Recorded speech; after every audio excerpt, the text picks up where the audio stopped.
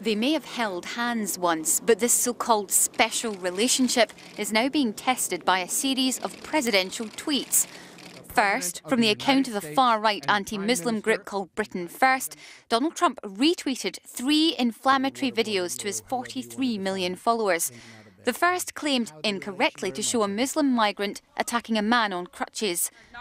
When challenged, the White House said the videos might not be real, but the threat was. I think that both Theresa May and a lot of the other world leaders across this country, across the world, know that these are real threats that we have to talk about. I think Europe has seen that a lot firsthand, and something the president wants to continue to talk about and continue to make sure that we're dealing with.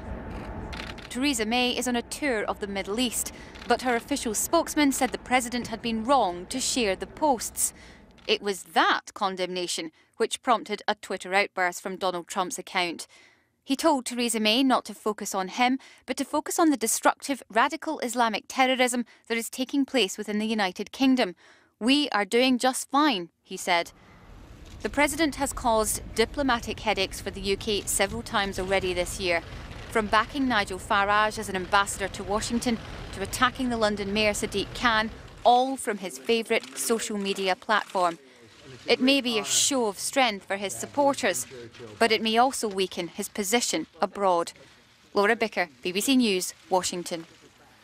Let's talk to Norman. He's at Westminster. So what have the British government said about this tweet?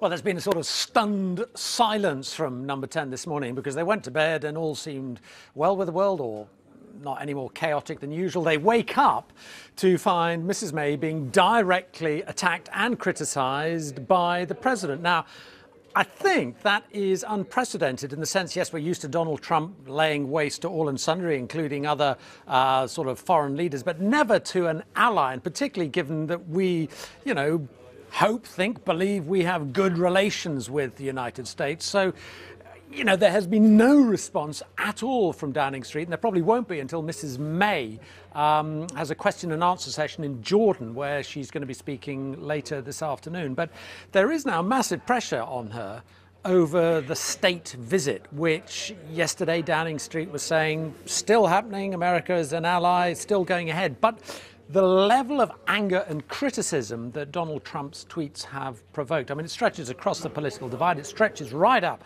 into the cabinet. I was particularly struck, actually, by Sajid Javid, the tweet that he fired off last night. And you get the sense he is personally incensed. Let me just read you what he actually said. He said, "So POTUS has endorsed the views of a vile, hate-filled, racist organisation that hates me and people like me. He is wrong, and I refuse to let it go and say nothing." You get a real sense of his personal anger.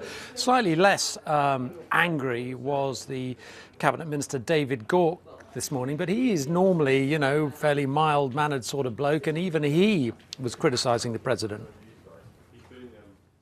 In normal circumstances, this sort of thing doesn't happen, but we're not in normal circumstances. The fact is, when the president did what he did yesterday in terms of retweeting Britain First, I think the Prime Minister had no choice but to point out that that was wrong, and she was correct to do so. Of course, we want to have a good relationship with the United States. They are our closest security ally. They're one of our most important economic partners.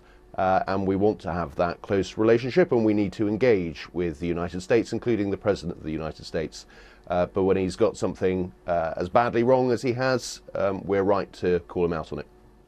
Mr Gauke went on to say that he thought it might be, quote, educational for the president now to come to Britain as part of that state visit. But quite apart from the controversy over the state visit, this matters because there is a question mark now about relations between Mrs May and Donald Trump. And remember, this was sort of a key part of Mrs May's sort of diplomatic offensive when she became Prime Minister. There was that famous handy moment in the White House.